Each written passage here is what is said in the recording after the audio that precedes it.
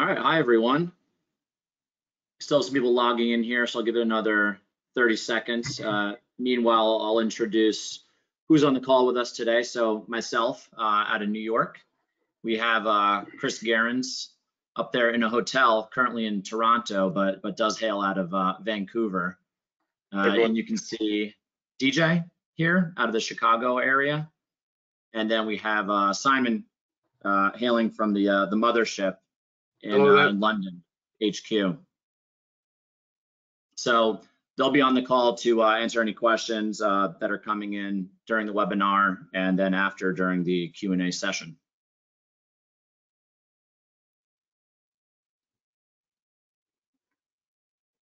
All right, might as well get into it here. So I'm actually also going to kill my video to keep the bandwidth optimal as we go through.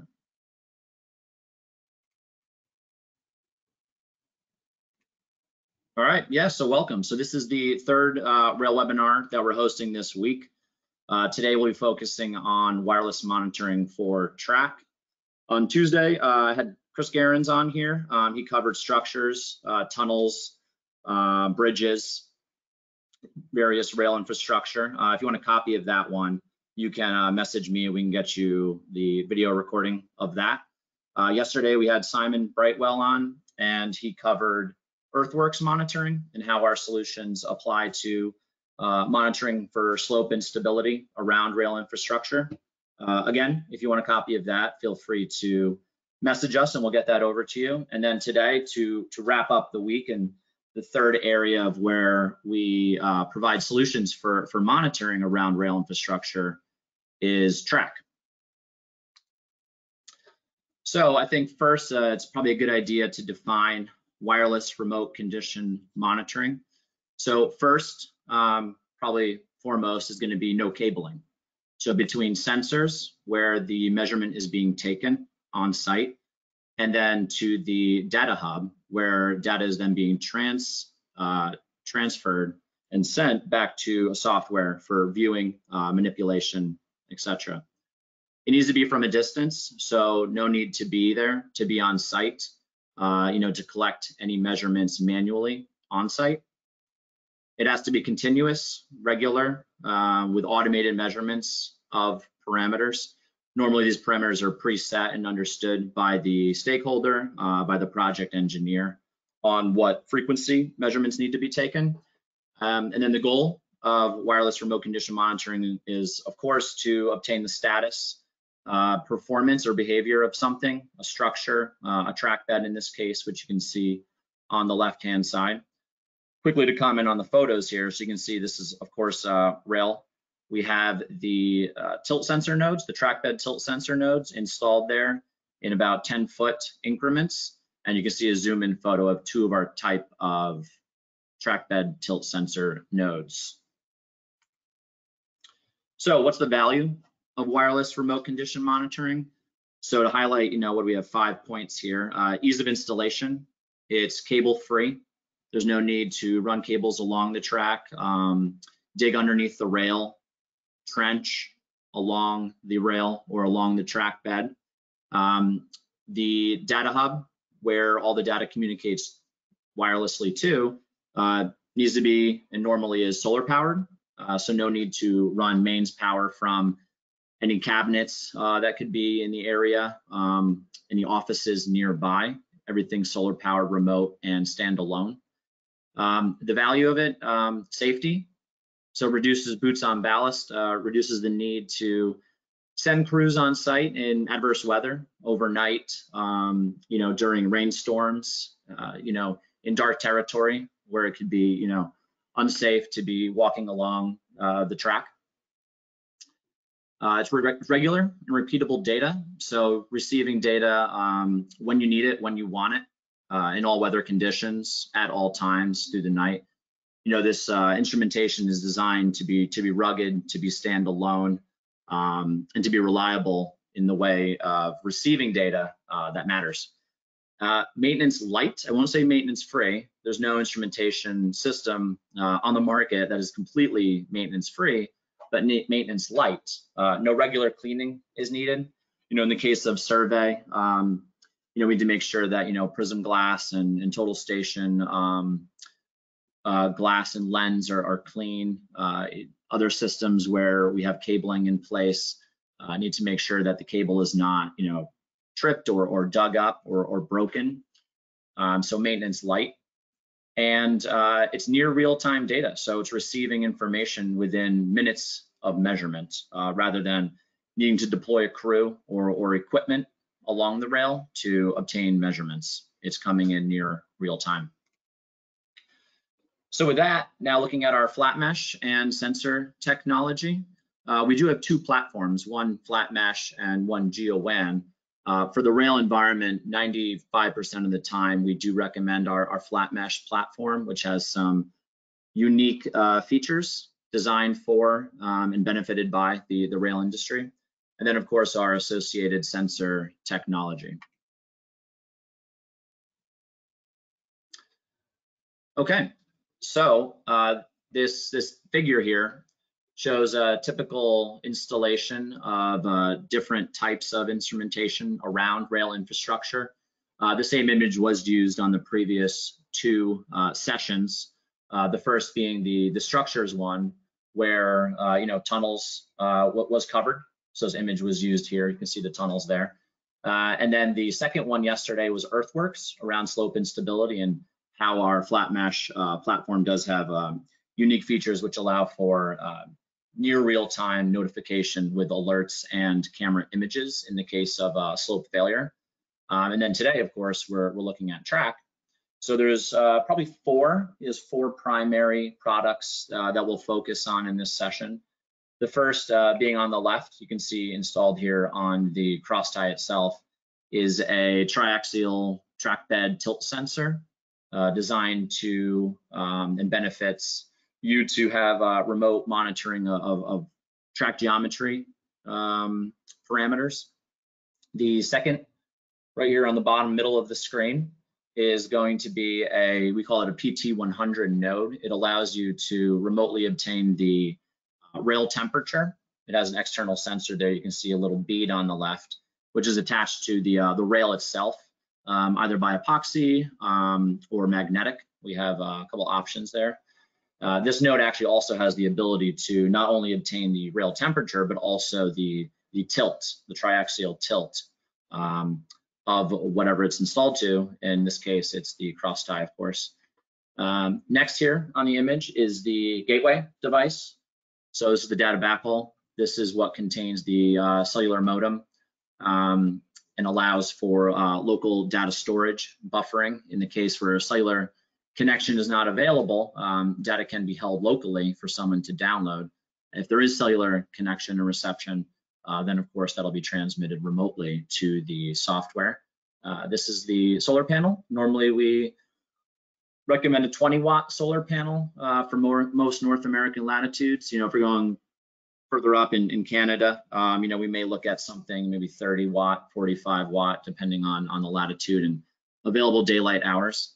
And then fourth being the ODS sensor, which has a lot of application around structures as well as track bed, which I'll cover in the next slide here. So first, looking at the track bed tilt sensor. So you can see here on the left, there's a track bed tilt sensor. This is a high G variant of the triaxial tilt sensor installed here on a wooden tie. You can see some white polymer adhesive is what we recommend for both wooden and concrete ties, along with wooden screws to really securely attach to the wooden tie, because you really never know when deploying it on a project, the condition of that. So we always provide to our customers, the accessories definitely required for proper installation. So again, this is the triaxial tilt sensor with a high G sensor. So the high G is a unique feature available with Senseive's tilt technology, which allows it to withstand high vibration induced on the cross ties when trains pass, or in the case on rail bridges where there's higher vibration. Our nodes are designed to withstand that. Our tilt sensors have a very high resolution and repeatability versus more traditional survey methods. Not getting into too much detail around the numbers, but when we look at it, we are monitoring always in sub-millimeter movement. So these tilt sensors also allow for cross-level, twist, and settlement profile measurements, which I'll cover in a slide coming up. The nodes themselves are 10 plus years of battery life based on a 20 to 30 minute sampling rate. That sampling rate can be remotely configured, so reduced or increased whenever needed remotely without having to go on site. But if kept at that 20 to 30 minute sampling rate, we're always looking at a 10 plus years battery life. They are water and dust proof to IP66, 67, and 68, and with a wide temperature operating range of -40°C to +85. So we're I guess in most applications, especially the group on here today, is not going to have any issues with temperature variation. Next, looking at the track bed tilt plus temperature sensor node. So shown here are actually 4 of these PT100 nodes, which have the combination of temperature, external temperature sensor. You can see the cable coming out of the node here, going into the track. So under here is the temperature sensor itself. And then we have the node, of course, which is collecting that information and transmitting that remotely. Following that would be the optical displacement sensor node. So you can see one installed here on a OCS pole, and in the background we actually have a tilt sensor node installed on the tie. So the purpose in this case of the ODS node is what we call it, which does take tilt, but also in this case is meant to take displacement measurements. So it'll be aiming right at the web of the rail to measure the horizontal movement with a class 2 laser, very similar to most total stations on the market, with a 0.1 millimeter resolution. What this allows us to do, information to collect remotely, is track push and pull. It's that horizontal movement, normally correlating it to the effects of temperature fluctuations. Can also be in place, of course, just to measure, the horizontal displacement or any movement that could be induced on the track from, driving pipe under the track or adjacent construction or, excavation. In this case, it was meant for temperature correlation, push and pull. And then, of course, we have the gateway device. So our gateway is LTE 4G enabled flat mesh gateway. Again, it's solar powered. It does have an internal battery with about 4 weeks of backup in the event that a solar panel is lost due to high winds, which we have seen that has happened. If it is being charged by mains power and that power is lost, someone unplugs it or it gets cut, you'll have up to 4 weeks of battery life, with also alerts that will come through to notify you that the voltage is dropping. So a site visit can be performed to go and perform maintenance before the system goes down. Another thing to comment here, which I mentioned earlier, is it does have a manual download feature. So if it is being used in an area where there's poor cellular reception or no cellular reception, you can do a manual download of data if, and in the case, we're not looking for early warning notifications for sudden movement. If it's more observational long term, sometimes that method can be deployed. So ease of installation, it really can't get any easier. So you can see here, this person is applying the polymer adhesive on the base plate of the track bed node. You can see on the concrete tie, in this case, it has been cleaned with a wire brush, wiped clean of any debris. Simply applying this adhesive on a concrete tie and pressing it into place. You could always add screws or bolts depending on what material we're going into, but really the installation is simply that. It's just putting it right on the tie and then moving on to the next one. All nodes come pre-configured for our customers, So it's really just having the network layout proper, which we do assist with remotely, and putting it into place. And then right after installation, what we normally recommend, and I know on a lot of projects, there's the requirement to have some sort of elevation or survey baseline, initial position information obtained. There is a actual pin on the track bed plate, which we do recommend be used so we can see the starting elevation or position of the node itself, of the track bed node itself. In this case, we have a rodman with his rod here, just taking the top of tie elevation measurement and using that as the baseline measurement to compare to.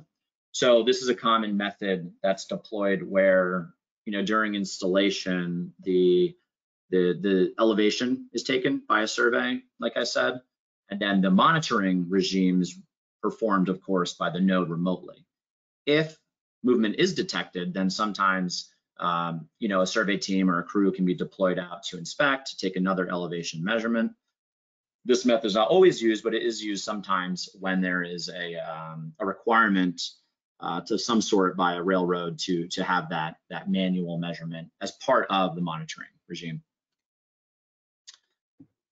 So solution overview, looking here, of course, we started with our sensor network, looked at the different parameters that we can monitor remotely. We looked at the way that the data moves from the node to the gateway, how it's powered remotely, how data is transmitted remotely. That brings us to the data backhaul. The most common method of data transfer is going to be via cellular, so on the mobile networks. In the case where that's not available, we have a little USB icon here which shows that data can be obtained and downloaded locally. In some extreme cases, we have worked with customers with satellite communication setup. We do have a variation of our gateway, which allows the interface with some external communication modules. So after data is moved, it moves to cloud server, from where it then automatically populates on Web Monitor, which is our software, which allows you to view data, analyze data, have automatic computation of that raw data into certain measurements like cross level or twist. It's from where alerts can be sent, reports can be created, data can be downloaded. It's also where the network is configured before deployment, but also during a monitoring program.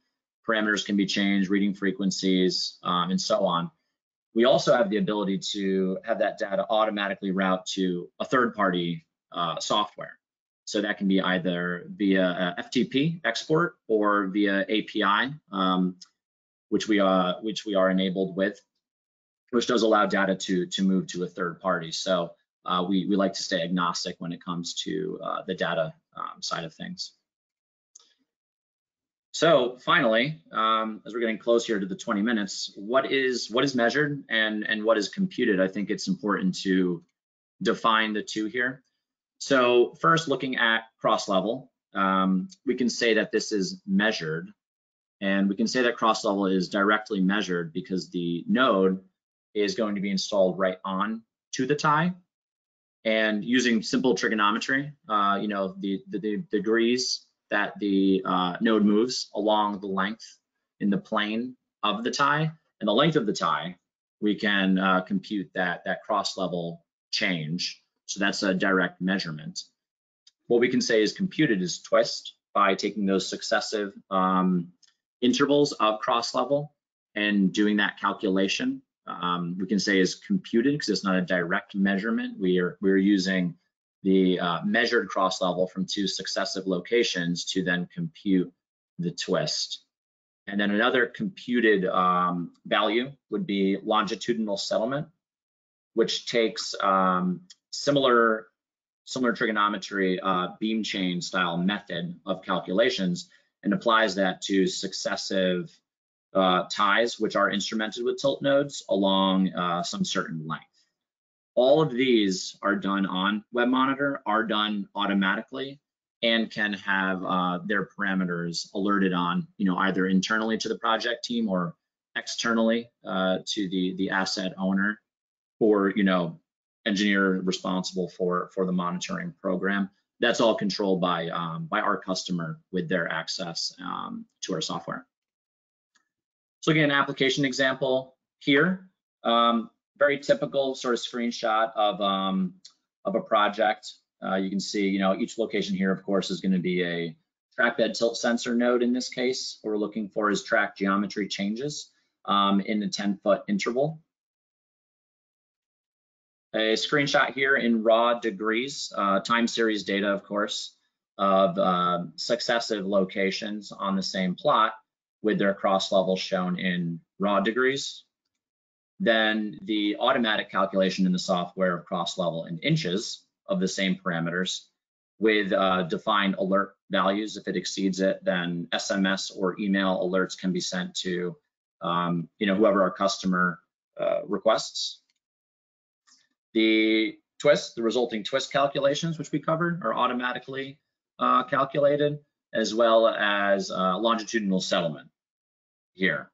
So we're showing two here: accumulated settlement from a start point, and then corrected settlement, which assumes that the start and end sensor nodes are outside of any specific influence zone. This method works in the case of if there's excavation or drilling going on right adjacent to a track, or tracks being undermined by pipe jacking. That method does work. If it's not assumed or understood that all the nodes are outside of any sort of influence zone, then the accumulated settlement method is used. Happy to talk about that more if anyone wants to contact me directly. And then finally, of course, the end product is understanding what's happening to the assets and receiving alerts. So this is a snapshot of Web Monitor showing different types of alerts that are coming through, totally user configurable with the location names, the trigger descriptions, what parameter was exceeded, the colors that are used. I know there's different colors that are required by different asset owners, railroads, engineers. That's all configurable as well. And then notes can be made in here on alerts. They can be acknowledged, cleared. It's always logged who did that and what time that they did acknowledge that. But we're always involved with the customer and provide training on how to interact and use the software here. So yeah, getting close. Wrapping up with a project example to show that it's not all conceptual. This is a project done in Sandpoint, Idaho, on a bridge, Sandpoint Bridge, we can call it. And there was a length of bridge here that was going to be impacted by the construction of a new bridge. So while those piles are being driven, there was concern over how the track geometry would be affected. Of course, if the pile of the foundations themselves are being impacted by the drilling of the new structure adjacent to it, because this bridge, this corridor needed to remain open during the construction, a very important corridor for multiple railroads. So instead of deploying a different type of manual monitoring method, which would have required the railroad to shut down traffic while inspection was done, while surveyors or monitoring engineers walked the track, which have been unrealistic and would have had a huge impact to traffic in this corridor. Remote sensing with Sensi's track bed tilt sensors was deployed here. So there's over 500 of these installed at a 10-foot interval along the bridge, and allowed the engineer to in near real time receive data, understand the track geometry, to report that to the railroad to allow them to keep traffic moving through the area confidently. So I'm just 4 minutes over here. I will ask my colleagues to hop back on and pose any questions that maybe did come up. I'll turn my video back on here. Yeah, great job, Dan. We did have a question come in during this, and they were wondering, obviously these are tilt meters, triaxial tilt sensors measuring tilt, and you showed that. They're just wondering how that gets converted to millimeters displacement or inches, just kind of like you showed in your slides near the end. Yeah, sure. So we have raw degrees coming in here, right? So the tilt sensor measures in raw degrees. And then in the software, we have the ability to input any custom calculation. If Excel can do it, we can do it. So it's just taking that raw degree and then applying that in trigonometry in this case to measure the displacement. So the angle, the length of one side using trig essentially gives you the cross level in this case. And then another one about more general about the life of the batteries in each of the sensors. I know you touched on that, but just maybe reiterating the battery life that each sensor can last for. There we go. Yeah, sure. Yeah, so bringing that slide back up here with the tilt sensors. So it's actually up to 15 years. It's always going to be based on the sampling frequency of the sensor node. Based on this 20 to 30 minute sampling rate, we do observe 10 plus years of battery life. If we drop down to sub-minute, which we have the capability of doing down into the seconds sampling frequency, the battery life is affected. It doesn't really drop down until you get down under 1 minute. Perfect. That actually answers the next question I had here, which was, can the user change the reading frequency? So you took care of 2 in 1 there. Yep, remotely from your couch on your laptop. And there is one more about, you mentioned 2 different the wireless platforms that Sensieve offers. Does the data look the same in WebMonitor regardless of what platform you use, or? Yeah, thanks. Yeah, that's correct. The data would look the same. If you're looking at a plot, let's say like this, for example, you wouldn't know if that's coming in from Flatmesh or from GeoWAN. Essentially, the 2 platforms are different in nature by their architecture, I'll say. So the GeoWAN is more of a point-to-point, long-distance style of communication from node to gateway in star topology, and then the Flatmesh is just that. It's mesh. It's a proprietary system to Sensieve. It's Sensieve's own. It operates on 2400 megahertz, where all nodes communicate with one another and the gateway, synchronizing in microseconds. Perfect. That's all the ones that came in during. Sorry, go ahead, DJ. Yeah, I've got another question here. A lot of the portions of North America Railroad are in remote areas. How can the technology deal with that if there's no cellular? Yeah, if there's no cellular. So if there's no cellular, if you're in remote areas in Washington State, let's say, in the mountains, but you still want the ability to, obtain and alert on, a landslide, washout, a flood, right? All of these things, that can be done either by tapping into any internet source that's available. Sometimes there are cabinets along the way that do have an internet connection. We have the ability to connect to an Ethernet source, or it's exploring a satellite communication modem, which we have a variation of our Flatmesh gateway, which can connect to those. Data is not going to move as quickly as it would via cellular, but that data still can be obtained remotely. Great. And then one more question. What happens if the nodes are underwater? If the nodes are underwater? Yep. Yeah. Well, so the nodes are up to IP68, waterproof rated, so they will survive being underwater. We have a specific IP rating that states it's certified up to, if it's under 10 foot of water for 24 hours, they'll be fine. During that time, like all radio communication, you can't communicate through water, so no data would get out. Once the flood recedes, once the water recedes, as soon as that happens, granted the node is still there, data is going to communicate out at that point. Thank you. You're welcome. Anything else? we're right bang on target. Oh, that's all from our end. Anything final words you have, Dan?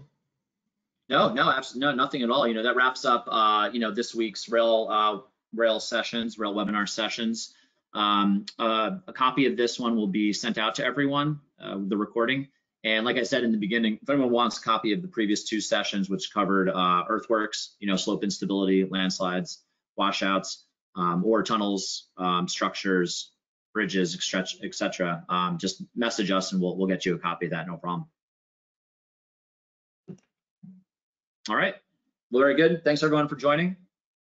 Thank you, Thanks, everybody. everyone. And have a great day. Thank you.